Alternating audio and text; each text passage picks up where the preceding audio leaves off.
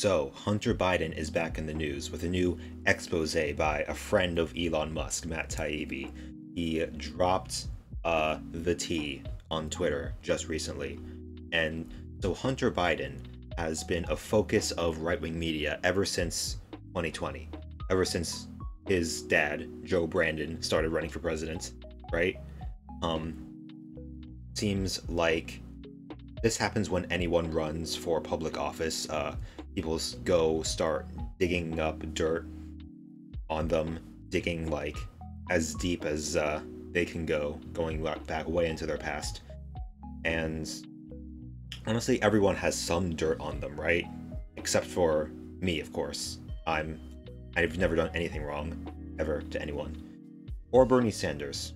I mean, the best they can come up with for Bernie is that he has 3 houses, right? So Joe Biden was a senator for several decades, and he's not like Bernie. He's just a regular politician, right? So of course he's done corrupt stuff, right? Every politician does some corrupt things and like helps out their family and does like a little bit of nepotism. And has Hunter Biden done stuff that is ethically questionable? Sure. Unethical? Yeah. Illegal? That is a different question, right? So far, there hasn't been any investigation into Hunter Biden. There may be one in the works or one that's planned. Definitely, the Republican control of the House is going to allow House Republicans to run their own little sham investigation into Hunter Biden. We'll see how that goes, right? Of course, they're going to do something, like with their Benghazi investigations, right, to slander Hillary Clinton. So there might be like a Justice Department investigation into Hunter Biden. Joe Biden has not said that he would oppose any investigation into Hunter Biden. So we'll see. There may be one like in the works, but so far, no proof of anything like actually illegal done by Hunter Biden has come out, right? But right-wing media has been hammering this story into the minds of their soft-brained audience for years now, saying that Hunter definitely did many illegal things, and that Joe Biden directly enabled and encouraged him to do it and benefited from it himself. They say that, Joe Biden is the big guy referred to in Hunter's emails and documents that were retrieved from Hunter's laptop, which probably isn't even Hunter's laptop, honestly. That whole laptop thing is very sus, right? The idea that Hunter Biden would just leave his laptop in a computer repair shop in Delaware, and also the owner of the shop was legally blind and a Republican, right? So he had a motive to like help fabricate some evidence. And yeah, there's a lot of stuff in that laptop which is very weird. There's some really messed up porn, like illegal porn that of course they would want to slander like Hunter and Joe as like pedophiles, so there was like child porn on there, which, where did they get child porn? That's the real question. Whoever fabricated this evidence had to get it from somewhere, right?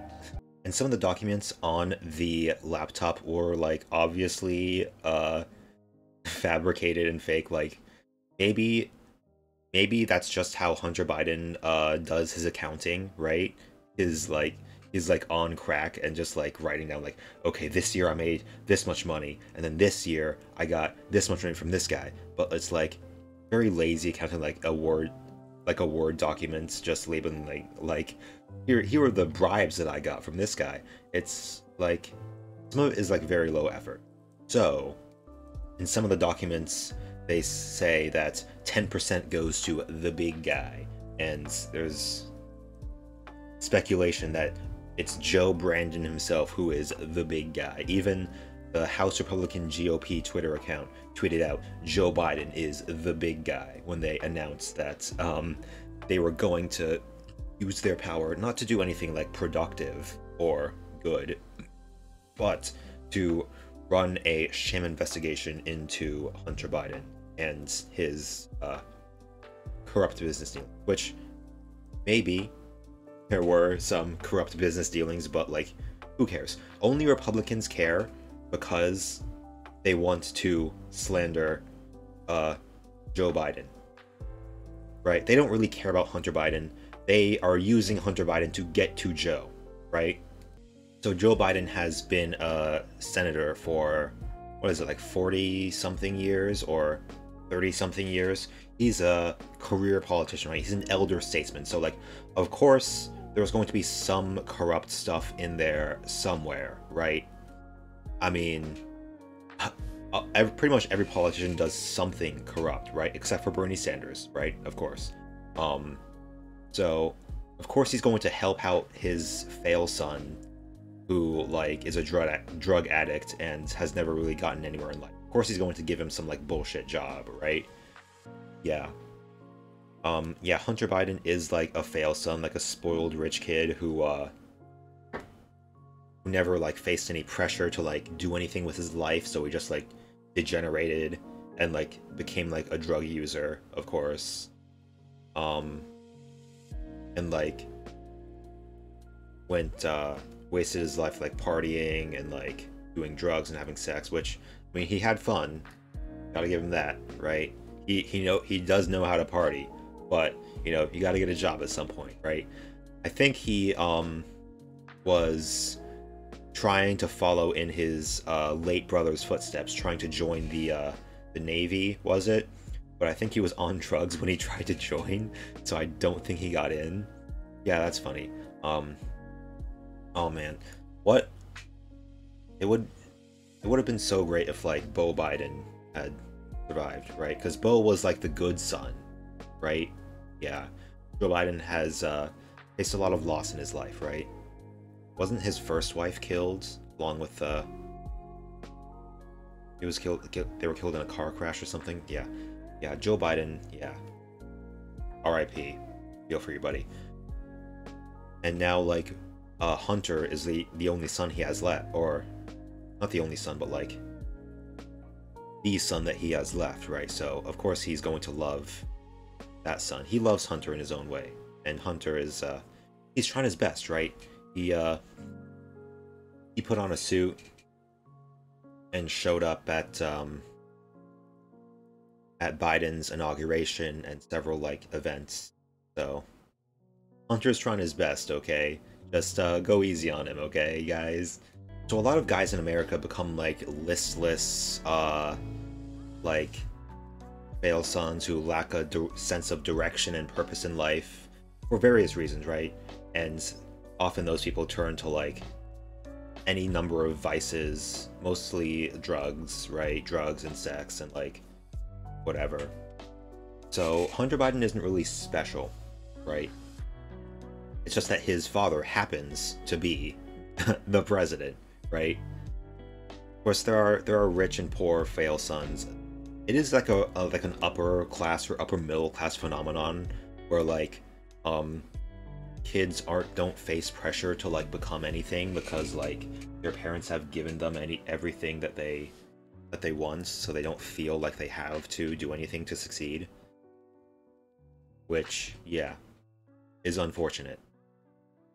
But, like, honestly, Joe Biden has used his, like, son's addiction and struggle with addiction as, like, a connection, a way to relate to some people, right? Like, during one of his debates with Trump, remember those are fun.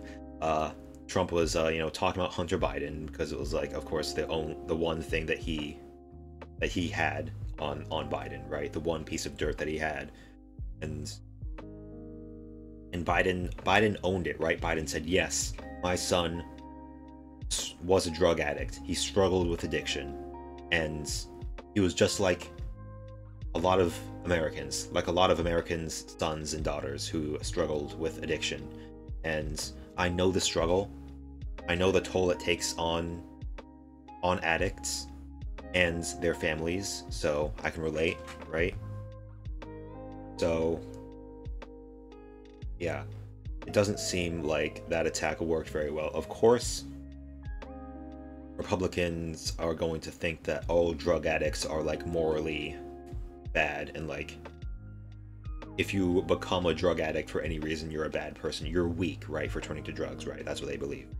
So anyways, where was I? So since nobody cared about the Hunter Biden story outside of like right-wing circles, nobody was like talking about it, no media was covering it outside of like right-wing media. So the news story that right-wing media spun about it was that like, yo, they're suppressing the story. The fake news mainstream media is burying the Hunter Biden story because they don't want you to know the truth. If you knew the truth about Hunter Biden, you would be rioting in the streets demanding that Joe Biden be locked up for the crimes that he's committed, right? Which, of course, was there some suppression of the story by the media? Yeah, probably. But like part of it was like the story was bullshit, right? Like there wasn't really anything there, and also like people didn't care, right?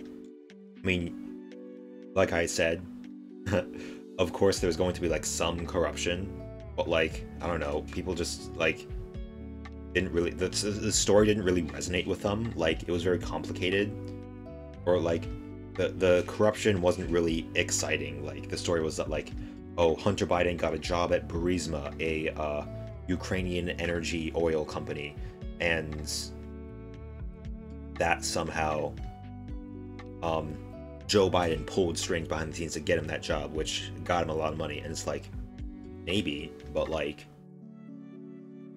that happens all the times in politics, and like nobody, it's like too many points to follow for like the average media consumer, right? It's like that's why a lot of like Republican, like regular Republican voters, when they're asked to describe like what Hunter Biden did, they can't really say. They're like, oh dude, he did so much corrupt shit, but like they can't really explain what it was. So anyways, I'm getting sidetracked. So Elon Musk just a few days ago tweeted out like, oh, we're going to be revealing the truth about the Hunter Biden story and how the media suppressed the story, and how the media is in the pocket of the Democratic Party. And so it seems like Elon is trying to like deflect attention from like all the failures under him that happened at Twitter, all like the crazy stuff that he's done over the past few weeks. Has it only been a few weeks since he's bought Twitter? I guess so. Wow, it's been a wild ride. And also like the whole Kanye shit that just happened, right? The whole the Ye shit, how like he and a bunch of right-wing dudes promoted Ye and said like, oh, this dude really knows what he's talking about, and then Kanye started saying like anti-Semitic and then straight up Nazi shit. And then even Elon would be like, okay, he tweeted a swastika, he has to go, he's suspended for now at least. So also the story is about how Twitter specifically suppressed the story, which there might be something to that, but like, why does Elon care about this? Only Republicans care about the Hunter Biden story, right? Because, you know, only Republicans would care because they want to slander Joe Biden. So really shows like Elon's bias here. So anyways, why don't we read the expose? So Elon Musk, December, yep, December 2nd, yesterday, tweeted, "What really happened with the Hunter Biden story suppression by Twitter will be published at 5 p.m. ET." And then, "So boring and predictable." Yes. Some are saying, "I see you are trying to distract from the fact that your love for Nazis is becoming undeniable." And of course, all the Elon reply guys are like, what has he said or done that's pro-Nazi? Well, first of all, there's a whole Kanye thing. He did ban Kanye for tweeting a swastika, but yeah, a lot of far-right people and straight-up Nazis were, yeah, banned in 2013. Wow, that's so long ago. Oh my god, that's 9 years. 2013 was 9 years ago? What the fuck? So yeah, this guy was banned in 2013 and he just restored. Oh, this guy says, "I deleted all the old stuff and I'll strictly follow whatever the rules are." Well, now there are no rules. Apparently, you have to literally tweet like swastikas to get banned, right? So yeah, Elon definitely seems to favor right-wing and even far-right people. Of course. Yeah. Why do Republicans care so much about Hunter Biden's like supposed corrupt business dealings when there's the obvious corruption of the Trump family? Jared Kushner got a $2 billion deal with Saudi Arabia. That's a lot. And then Eric and Don Jr., they stole money from Trump org charities. Yeah, that happened. In fact, they did have a court case about that. And yeah, the Trump kids were found guilty, and Trump and his kids were banned from ever operating a charity in New York State ever again, right? And funnily enough, there was a Trump Org 2 that just dropped right after that, so really funny. It's classic ban evasion, right? So, and then Ivanka and there are 41 trademarks with China. Yeah, apparently China gets into like trademark law a lot, and she was handed trademarks or something like that. So, and of course, I'm like, talk about Ivanka, like there was no clearer example of nepotism than that, right? Like she was working in the Trump White House for the whole time, right? Like what reason does she have for being there? It's literally just nepotism. She only got the job because her daddy was the president, right? Maybe Trump is like, since it's just the way he is, like his brain is like melted and he's an old boomer who only like responds to like things that are familiar to him, right? Because his brain is like totally like molded, is totally like solidified in its current smooth shape, right? So he like has to have Ivanka around at all times to like, I don't know, calm him down and like just you know, tone things down a little bit. Otherwise she'll be like, "Where's Ivanka? I gotta have my big beautiful daughter, my favorite child." So anyways, did Ivanka make $640 million as a White House advisor? First of all, why do advisors get paid that much? That shouldn't be a thing. But also, like, yeah, there should be like nepotism laws, but of course, like with a lot of like Trump things, like there are no laws against what he did because like nobody thought someone would be so brazen as to break those unspoken agreements, right? Yeah, so hopefully like a lot of these things will be encoded into law. I think a lot of things have been. We'll get into that. So yeah, apparently Ivanka got patents from China. I don't know about that. Yeah, I wonder if China made a deal with Trump to give him and his daughter patents, so in exchange for what exactly? Yeah. Oh, and of course, the PPP loans. Of course, the Trump family did PPP loan fraud, just like a lot of Republicans did. Oh, that was all Jared and Ivanka, right? Of course, Jared Kushner, yeah. He did a lot of corrupt and sussy stuff, so... Yeah, and literally, the Biden crime family was a thing, right? It was a thing that Republicans were saying, the Biden crime family is stealing this election, and the media's covering it up. Remember that guy? That was fun. Right after the 2020 election, that was a fun time, wasn't it? So anyways, like, meanwhile, the Trump family is a literal crime family. Like, they're actually doing actual crimes.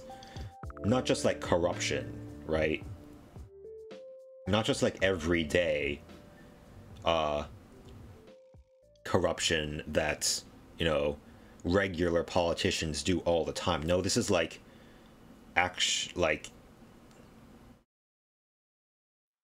yeah, unprecedented levels of corruption. Of course, there's the whole, like, scandal, the lawsuits about Trump businesses inflating and deflating the value of its assets to get better business dealings, which is a pretty serious thing. Jared and Ivanka made $2.6 billion through their White House jobs. How is that even possible? Oh, right, yeah, Jared was... yeah, Jared got a job. And yet, why did he get a job? I think it's because, like, again, Trump likes things that are familiar to him. So he was like, ooh, who can I give this job to? Who can I trust with finding peace in the Middle East? Oh, I know. It's Jared Kushner. I know him. He's a really smart guy, really capable guy. He was good enough for Ivanka. He's good enough for me. Yeah, and he's Jewish. You know, Jews make the best lawyers. Jews make the best negotiators. They're very good. Jewish people, I love them. Yeah, Trump was like anti-Semitic in a weird way, where he's like, yeah, Jews, Jews run everything, but that's a good thing. They're doing a really good job at it. Yeah, he's like it's like the boomer kind of prejudice, where it's like they don't think that they're being bigoted because they're like, what? I'm saying that they're doing a good job. I'm saying that they are good at it. Yeah, anyways. Yeah, I definitely will not be voting for Hunter Biden now. Yeah. Yeah, Hunter Biden is a nobody. He never held public office. He was never, like...